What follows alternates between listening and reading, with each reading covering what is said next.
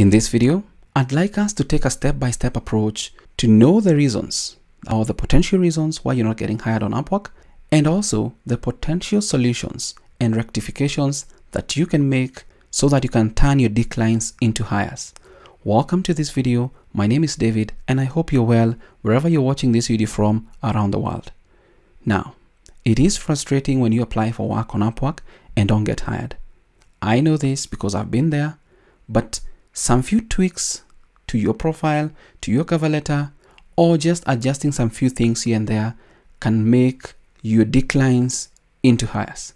So let's begin. And as you can see with this particular image on screen, these are 13 plus reasons why Upwork clients don't hire you, plus solutions, because there is no need of identifying a reason or a problem and not giving a potential solution. So I'll break this down into two categories: the common reasons why clients end up declining your job applications, and basically in this you never get to the job interview.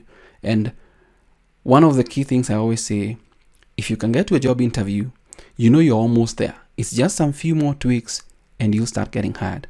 The second category, this is not very common, but sometimes it is, where you get to the interview stage and clients don't hire you. So they like your job application, but in the end, they end up hiring somebody else. So that's the approach I'm going to take. Follow along. It's pretty simple.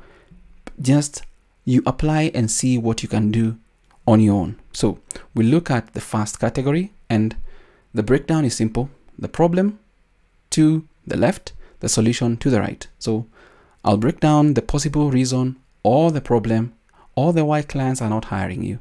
And then I'll give a solution to improve and increase your chances of getting hired. Quick note here. This is not a one size fits all. It's up to you to also look at what you can do to change, improve, and just start applying different things from what you've learned over the internet. So it's not that whatever I discuss here is the clear-cut way to actually approach a particular reason or problem. So I believe you can just tweak everything on your own. Let's go and look at one of these images. I always say Upwork is a long-term game. Most people end up thinking that it's you're going to just sign up on Upwork, apply, start getting jobs, etc. For some, it does happen, but for others, it does take some time. So please note that this is a marathon of sorts. You have to go step by step, get one job, get some good feedback, keep going, build your profile, build your reputation, and clients will be hiring you, sending you job invites within no time. But you have to go through maybe the declines for you to learn some few things. So let's begin. And basically, the first category is where you're applying to potential job openings, jobs that you know that you can do, but you're not getting interviewed. All you keep getting is either a decline, no response from a client, or when you revisit a job, you realize the job was closed and somebody else was hired. So let's look at number one. What's the problem? A poorly written proposal or application. Basically, on Upwork, for you to get hired, you have to see a job posting, write a proposal or a cover letter, and then send it for a client to read and see if you can do the job. Now, when you're new, because I was once there, you'd potentially do copy pasting of proposals, and most clients will spot this out. So if you end up doing shoddy, canned, or repetitive proposals, even not changing the salutation, for example, hi David, you're just using hi David in every application and potentially the client is not called David, that is one problem that ends up happening. A client will read your proposal, realize, hey, this fellow did not even read the job posting. And a proposal or a cover letter on Upwork is really the first communication with a potential client. So if they read your proposal or cover letter, they'll probably like it and hopefully go to your profile, see what you have done or see what you have as your portfolio, and maybe now get that particular contact or connection with you. What happens when you write your cover letter is that it shows your understanding of the job posting. So sometimes when you use recycled cover letters, sometimes they don't show specifics of the job. Some clients may say, hey, I'd like you to use the particular word. For example, I'd like you to write what's the color of the sky as the first thing that you write in your cover letter. If you don't read and just copy paste proposals, then you'll not have or your client or the potential client will automatically decline you because you don't follow instructions. What are the solutions? Number one, your proposal or cover letter needs to show an understanding of the job posting and the requirements of the job posting. So if you see a job posting, write a cover letter, if possible from scratch, or if you have a template for similar job postings, but make sure you amend them to fit that particular job posting. Number two, as for the solutions, take time and do research before applying. There's one thing I always say, and this is what people find quite difficult. Researching for potential job openings. It should be number one, even before ever applying for any job on Upwork. And then look at the frequency of the job posting. Number two or number three, basically, you see what are the requirements. Can I do this? Can I recreate portfolio or sample items for these particular job postings? Those are the things you need to do. Next up, have relevant samples for the job posting. And most of the times, I always say you don't need to write much in your proposal. You may just need to write a few words or just to show the client you do understand, show them maybe work you've done in the past with recent samples and all that. And basically, you may actually even be almost getting hired if your proposal has a relevant sample to the job posting. Now, if you can actually show them that you'll solve their problem and deliver what the client needs, then you'll actually tackle this problem or the reason why clients might decline you, which is of poorly written proposals, and you actually show your understanding and then show them you can deliver on what you promise. That's reason number one. Reason number two, your Upwork profile. And your Upwork profile, I'd like to say, has two ways. It's a gateway to you for invites. It's also a gateway to you once a cover letter or once a client reads your cover letter. So what happens here is that when a client reads your, let's say, cover letter or proposal and all that, they may like it. But let's say they go to your profile. It's incomplete, it's not verified. So they start wondering, okay, what is going on here? The skills listed are also not related to the job application, because sometimes we as freelancers get desperate, especially when we're not getting work. We decide, hey, man, I see this job, I know how to do it, let me just apply. And potentially your profile doesn't have the related skills to that particular job. It does happen, and some clients are really strict on that.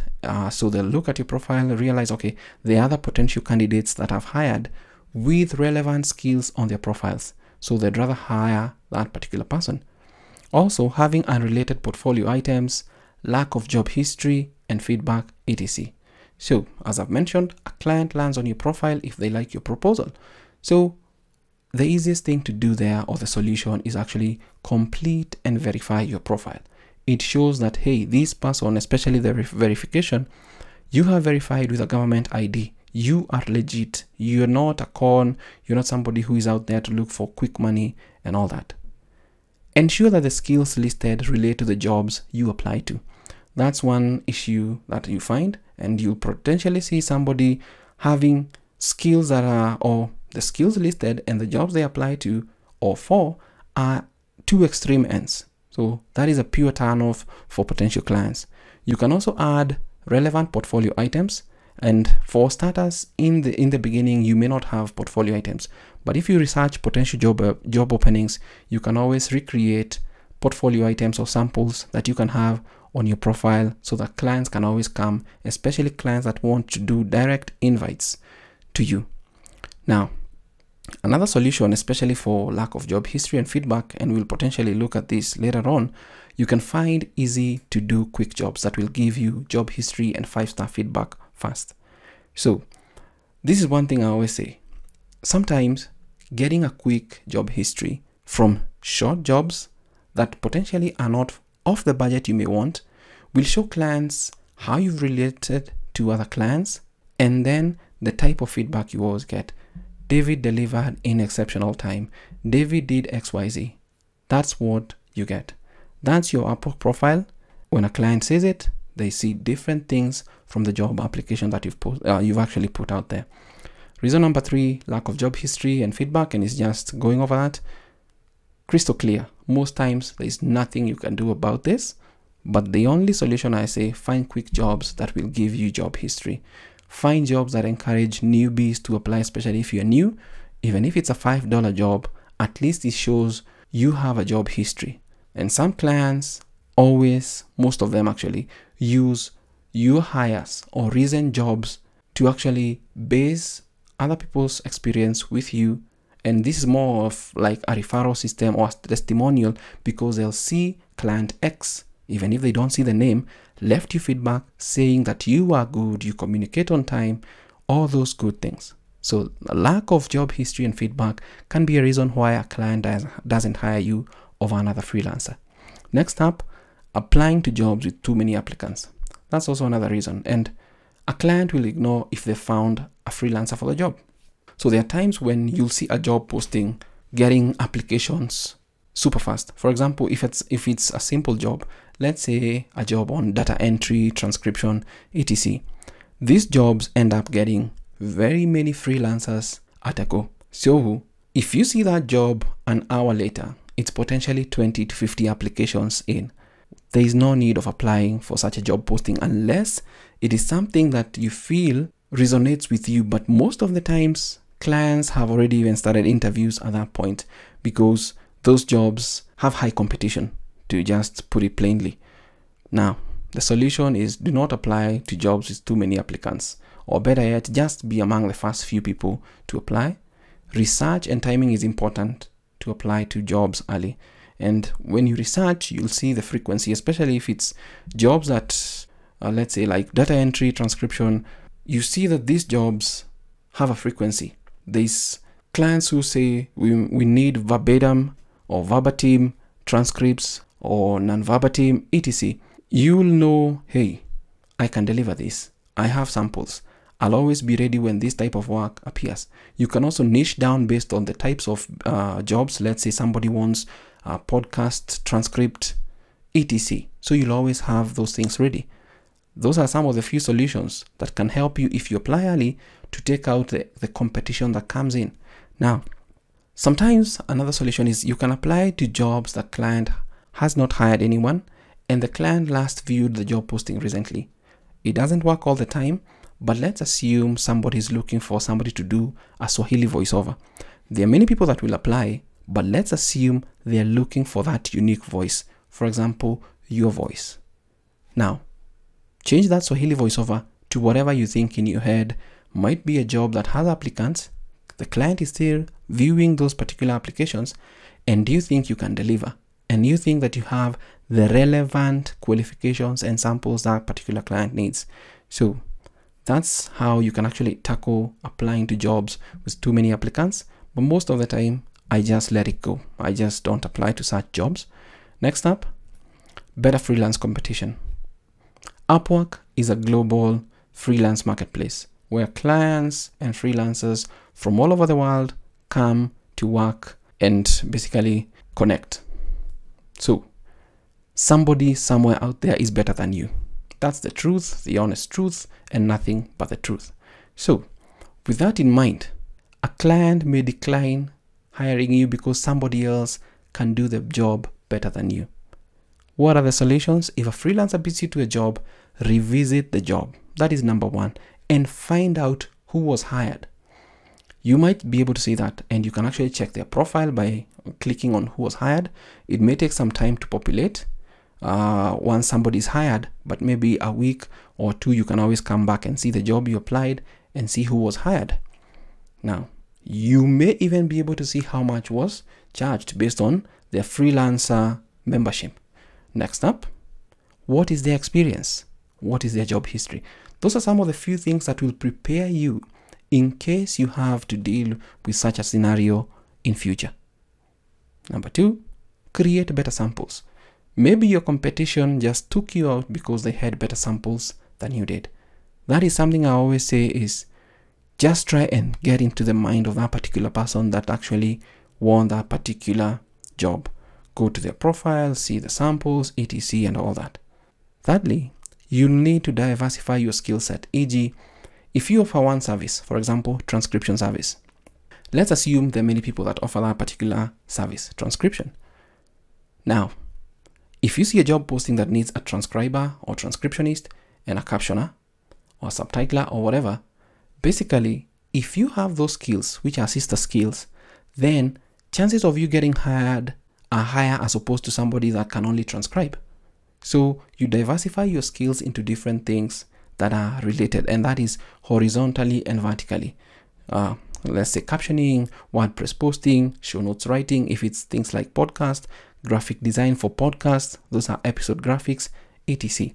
And that is how you solve the reason why a client declines you because of better freelance competition. Sometimes there's nothing you can do about it, you just let it go, but most of the times, applying the few things by just looking at somebody's profile, trying to reverse engineer what they do, trying to better what they do, can get you hired in future. Next up, freelancer or freelancers have been invited to a job application. Now, when a client wants to post a job on Upwork, there are a couple of things they might do. They might decide to look out for the freelancers that are available or with a particular skill set. So what the client does is they go look for somebody, let's say, that can do, let's say, programming in Python, or has made applications in using a particular XYZ language. Then what happens? They'll go in there, look for these particular freelancers, they see their history, they see their profile, and they say, let me send an invite to this particular fellow. I think he qualifies to actually work for me. I believe in Upwork actually refers or recommends some freelancers when a client is actually setting up a job posting. So sometimes you may actually apply to a job that has freelancers invited, and for some reason, sometimes it doesn't show up immediately how many freelancers have been invited, and then you're busy applying for that particular job posting. Chances are you will not get hired. And the solution to that is that sometimes there's nothing you can do about it. A client already knows what they want, the freelance talent they want, and there's nothing you can do.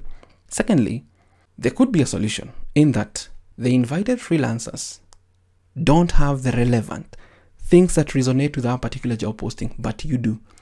If you see the job posting early and you apply, chances are the client will look at you and hope and pray that the invited freelancers are not replying, so that this client, if they needed that thing done urgently, they'll look at your proposal and see, hey, David has the exact samples of what I need.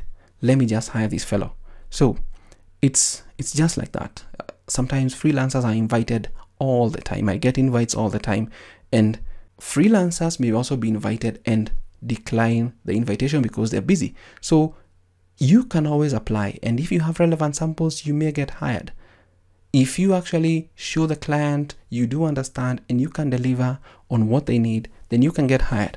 But always remember that is one reason why you may not get hired. Next up, clients don't just post jobs on Upwork.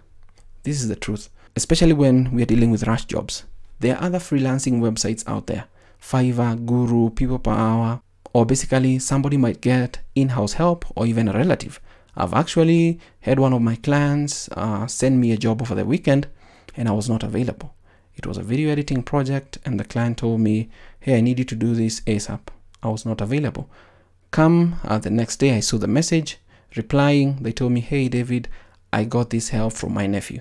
So there's nothing you can do about that, because clients don't only hire on Upwork.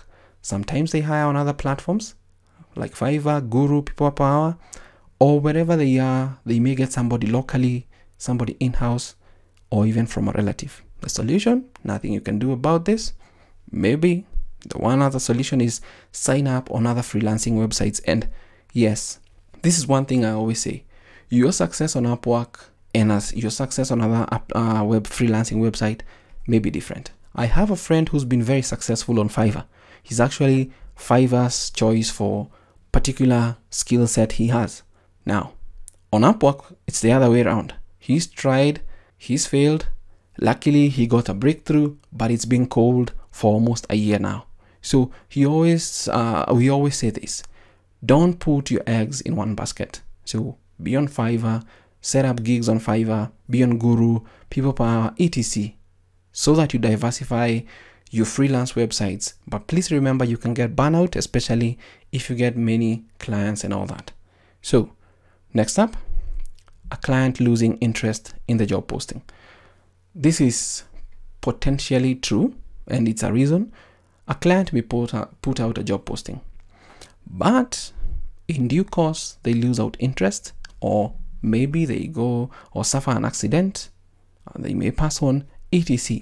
These are things that happen, and there's nothing we can do about it. So you'll just see after a while, maybe Upwork just closes out a particular job application because nobody was hired, or even the time span. For example, we are going into Halloween, a client put out a job posting related to Halloween, got nobody, or did not get the right skill set to do that particular job, and they just end up closing out that particular job posting because its relevance has not been achieved or has passed. So there's nothing you can do about that. You just hope and pray that if you apply, you'll get the job and the client will not lose interest. Now, if we can just do a quick recap for the few common reasons of this, and basically we'll just work on the solutions, is that ensure that you have a complete and verified profile. This will potentially get you invites if it's complete with the relevant skills. Also, if a client likes your job proposal or application, they'll potentially come and see your profile, see you're verified, see your rate. If you've had recent jobs that you've worked on, feedback, etc., they'll be able to view that. Next up, research potential job openings. Researching potential job openings will help you create relevant samples, will help you learn new and changing things in whatever field you're in. So for example, if it's transcription, automatic transcription has really kicked off. Nowadays, what you see is clients posting jobs and saying, we have automatic transcripts, we need to collaborate with you inside our application so that you can just make the edits from the automatically prepared transcript. You have to learn on Upwork, you have to do your research from the potential job openings and see what you can actually do. Number 3, write better proposals or job applications. Don't just copy paste proposals here and there, just write them from scratch, echoing what the client needs, showing them that you can do it, communicating effectively, etc. Researching your competition. Just like researching a job posting is important, your competition might be eating your lunch. So it doesn't feel good when you're on the same platform, you have the skill, but somebody else is eating your, in this quote, money or lunch. So research, see what they're doing better than you. Can you better what they are doing better than you? Can you diversify what they're doing? Can you do an about turn if something is actually in a competitive area? It's basically just flip-flopping in between all those things and seeing the sweet spot of where you can offer a package to clients so that you can actually start getting hired. Next up, for the recap, you can diversify your skill set. And we're going on to the category number 2, but diversification of your skill set horizontally and vertically is one thing that I can say is important.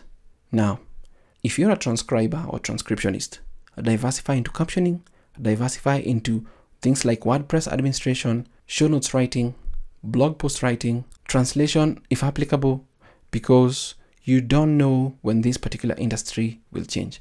Automatic transcription is getting better and better every day. Clients are actually now just pushing out their content through AI-powered transcription tools, and then they just say, I need you to just make minor corrections.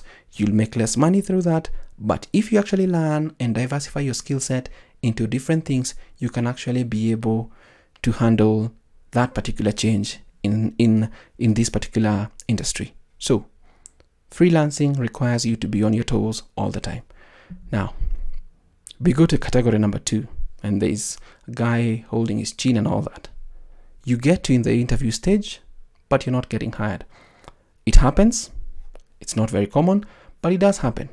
So what are the reasons that can make clients or potential clients not hire you at this stage? They're there, and the problem is better competition. better competition now crosses into both categories. So a potential client ends up interviewing a bunch of freelancers and picks up the best. So you and other freelancers have been selected for the interview, but as much as we know, interviews end up having the candidate that will suit the need of a particular organization, client, etc. When there's better competition, sometimes there's nothing you can do about it because you applied, you got the interview. It's up to the client to hire. There's nothing you can do about it. But what I always say is, if this happens to you, and it has happened to me, research your competition and be better than them. Offer diversified services, better rates, have better samples, etc. Communicate fast. Now, this one will be subject to time zone differences and all that. You can always indicate availability in your proposal. And the reason why I'm saying communicate fast is that if you're interviewing like 2 or 3 people, then if a client is usually a busy client and they only have scheduled that time to conduct interviews and get the person they need for the job, then the person that replies shows they can do the job, and basically the client feels that this is the person they need to hire is the person that is going to get that particular job. So if there is better competition and that is the reason why you're not getting hired, go research your competition. Find out why they are better than you and how you can be better than them. Communicate fast, etc. So when you're interviewing, a client may ask you, do you have relevant samples? And maybe the reason why they're interviewing you is because you wrote an exceptional job proposal or cover letter. The samples, as I've mentioned, can easily tell a client, and it's relevant samples for that matter, not just any sample. This tells the client that David can do this job. David actually has a replica of what I need. I'll actually hire him. If you lack the relevant samples and somebody else has in that particular interview, that person will get hired and you will not. So the solution is you research potential job openings. Do not apply fast. Create relevant samples to use when applying for future job postings. This really helps. Or another solution in here is that you can tell the client, hey, I can actually do an unpaid, in quotes, remember, it's up to you. It's just a solution I'm trying to put out there. An unpaid test or sample, you assess the quality if this is what you're looking for. It's very important. But let me tell you, if you lack the relevant samples and you're interviewing with other freelancers that have relevant samples, you'll not get hired. But if you take time to research potential job openings, create relevant samples, chances are even those fellows that have better samples or samples that relate may not have better samples than you because you've already researched potential job openings and you know the frequency of the jobs that you want to apply to and what is required. Next up, too many contracts that are inactive. And this is a scenario, especially if you've been on Upwork for a while, you've been hired in the past. Most clients hire, and once a job is done, they forget to close it out. I am a victim of this. At one point, I had almost 40 job applications, or not applications, actually contracts that are inactive. Now, if a client views your profile, let's say you applied for a job or they want to invite you to an interview, and they view your profile, they'll see a ton of jobs that show like they're active, but to you on your end, you know they're inactive. Now, a client wants a freelancer that will dedicate their time to their project. If they see this, they'll be skeptical and assume that you're extra busy. So closing out, or we go to the solution, is that closing out inactive contracts is one of the key things that you can do. And you can always reach out to the client that hired you and request them to end the contract and leave you feedback if you're not working on this project again. Some will actually do it gladly. Basically, some will say we'll be hiring you, and you can always put a line somewhere there that if you don't reply in X time, I'll end the contract on my end and mark the job as successfully ended, etc. There is no need to have an inactive contract on your profile, especially if the contracts are more than 6 months. This is just clogging your profile for no reason whatsoever. And having too many contracts that are inactive can actually make clients potential clients not hire you. Next up, paid and unpaid tests. And the reason why I'm putting this out there is that some clients may say, I'll pay for a test to see if you can actually do what you say in your proposal and also what your profile and your samples say. Now, I always say that not everyone is willing to do paid or unpaid test. A client will decline you if you don't want to do that. Also, I always say it depends on how long it takes to do the test. You may feel that this particular job will take you a long time to actually do that particular sample or the test. And then you tell the client that, they decline you. Some clients use this to sieve through a bunch of freelancers. Now, it's usually a tactic, in quotes, to see who will deliver the closest results to what they need. So the solution is that if you don't mind doing a test, paid or unpaid, do it. You may end up being the best freelancer from that particular pool. Also, and this is quite a note, ensure that an unpaid test doesn't feel like a job. Some clients are looking for free work. That's true. It's a freelance platform, and sometimes you end up finding people that just want to use you. So always ensure that if it is an unpaid job, for example, if you are writing an article and you tell the client you can do an unpaid of about 100 words or let's say 200 words, and then the client says, no, I'd like you to do a 1500 word article. Do the research, keyword research and all that. That's a job. Don't do it if it's not paid.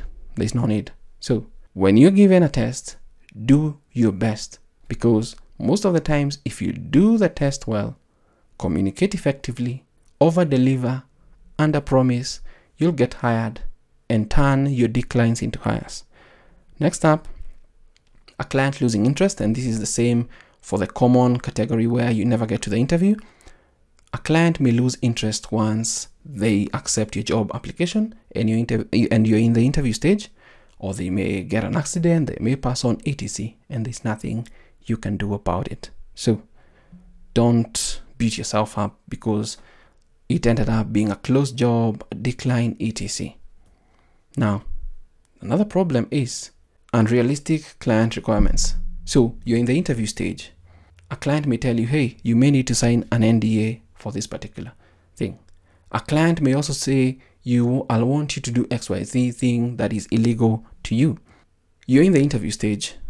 You end up losing out on this particular opportunity of being hired because of unrealistic client requirements or terms that you do not want to actually have to end up signing like NDAs if you don't want to, but you can get declined in the interview stage because of this. Sometimes the solution is there's nothing you can do about it. Maybe you just sign. If the requirements are unrealistic to potentially the job posting, there's nothing you can do about it. Just let it slide. So as we continue, I hope that you're learning something. And the next steps as we wrap up this video is that if you want to turn your declines into hires, if you're not getting hired on Upwork, a few things that you can do that can start changing your declines into hires and get you hired for potential jobs that you apply to is update your Upwork profile with relevant skills, portfolio, and consistently update your portfolio based on what you have learned along the way, new skills you've acquired, etc. Number 2, write better proposals and job applications. Don't just copy paste proposals, etc. That will always get you out of the way. 3, research potential job openings and create relevant samples. Very important. Something that you need to do all the time if you can, especially if you're new. If you don't have a job history, if you don't have feedback from potential or from previous clients, then relevant samples will get you hired. Next up, research your competition. Freelancers need to research each other because we cannot fail to agree that there's somebody who is better than you. You need to know what you can be better at better than what they do. What are they doing? Are they offering a single service? Is there a service that you can actually, and to the next point, diversify your skills horizontally and vertically so that if the job requires somebody that can do 2 or 3 things, then you're that person. So that comes to the end of this particular video. on the reasons why you're not getting hired on Upwork and the potential solutions that can turn your declines into hires. I hope this video has been informative and that you're going to apply what you have learned, and it's not one size fits all. Just know that you can tweak everything you've learned from this particular video to your liking so that you can start turning your declines into hires. Thanks for watching this video. My name is David. Until next time, stay safe and never stop learning. Thanks for watching.